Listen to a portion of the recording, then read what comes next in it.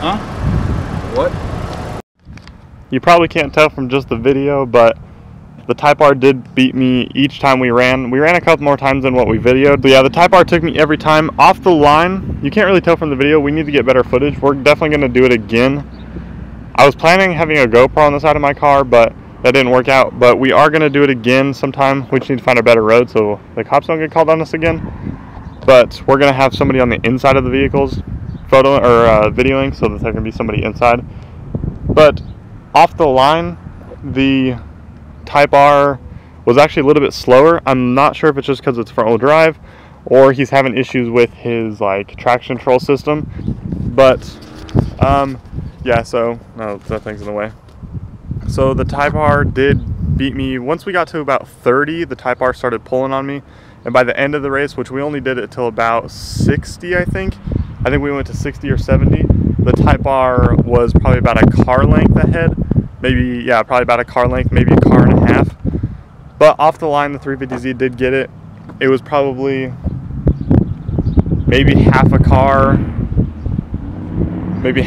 ahead at the launch. Now, I don't know if my car was acting up, if I was doing something different, or what's going on, but just the other video that I made, I did a 0 to 60 run, right? And I ran a 6.6 when I did that video. But when I was running with him the other night, I don't know if it was because my intake temps were a lot hotter than they were the night before, but when I ran with him, I only ran an 8.2. That was my fastest all night. So I'm not too sure what I was doing wrong or if it was the car. The only thing different from those 2 nights that I can think of, because I mean, the temperature was pretty much the same. It wasn't like it was a cold night or anything. The road surface was different, but I don't think it should have been too different. They're right next to each other. They're kind of in the same neighborhood, so I think it's the same road surface. But it definitely could be different, don't get me wrong. But the only thing that I know for sure changed is that I installed this new intake. I apologize about the wind, it just started picking up. But I installed this new intake, and it's the JWT pop charger. And as you can tell, I don't have the heat shield on it right now. I didn't have the stuff to drill a hole in this, so that could be why it's so hot. But honestly, this heat shield's not even that good. Like, let me show you. I don't know if it would do that good of a job at shielding it, honestly. I mean, I'm sure it's better than just being open, but this is the heat shield here.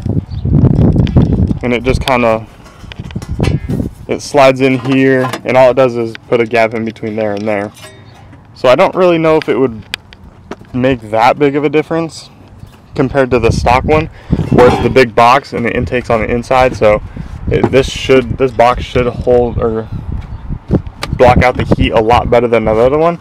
So I'm thinking about trying to cut this box up so that I can fit that intake inside of this box. As far as I know, it doesn't feel any different, but again, it's just an intake. You're probably not going to feel it anyways.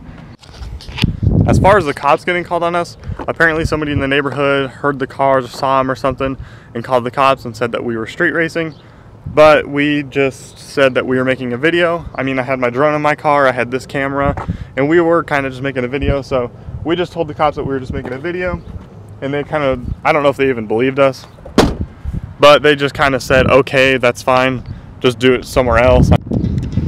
Thank you guys so much for watching. If you want to see more content of this car or of the Type R or whatever, me and him are friends, so we will probably be making videos together quite a bit.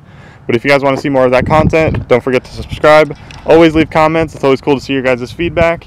And then, of course, likes always help and all that good stuff. Thank you so much for watching, guys. I hope to see you guys in the next video.